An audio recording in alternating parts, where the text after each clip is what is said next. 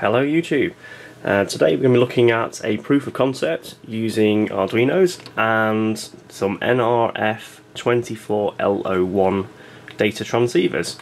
The reason we're doing this is because I'm going to basically be building a network for arcade machines. Now this network is going to allow reporting of various parameters such as machine voltages, humidity and temperature, so that we can spot any faults early. In addition, a later module is going to add the ability to send and receive high scores from the arcade machines. So let's say it's basically a proof of concept to prove that it's possible to set up a low-cost radio network using these devices. So what I've done is I've actually got three different types of these NRF24L01 devices fitted to proto boards, and I've got a couple of Arduino Unos. So what we're going to do is just fit these on. It's on here.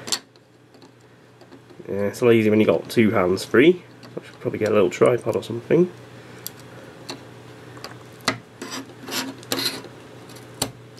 Okay. So this is going to be the master that's going to be sending out a signal. And then we'll just pick one of these. Okay, and that's the slave. I don't need this one, so we'll move it out of the way. Now what we've got over here is a 5-volt USB power pack. That's basically standalone, so I'm just going to plug that in. Okay, so that's connected up. It's working as a slave, it's not actually switched on yet. And here's the master. Let's try and plug this in.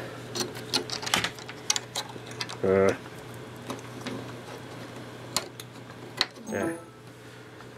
Okay, so let's check is the status light flashing. Yes, right, so that should be transmitting. So I'm just going to open up the serial monitor. Okay, so we can see it's sending data out but not getting a response yet.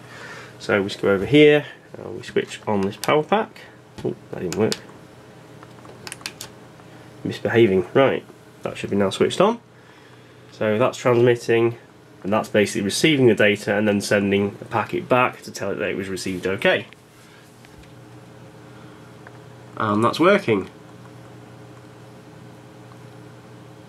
And as you can see on the end there, that's the number of milliseconds it's taking to respond. So to send this packet of test data, it's taking approximately 21, 22, sometimes 23 milliseconds. So that's fairly fast.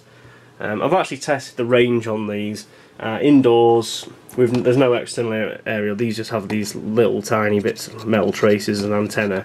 I can get almost from one end of the house to the other. Well, what happens is if I go right to extreme ends of the house, it drops 1 in 5 packets. It doesn't seem to corrupt any data. It seems to send it reliably. It's just that like I say, if you get to the extreme ends of the range, it starts missing packets out. Yeah, that's proof of concept just to show that that does work and works reliably. The next step will be actually sending some meaningful data and testing that out. Thanks for watching.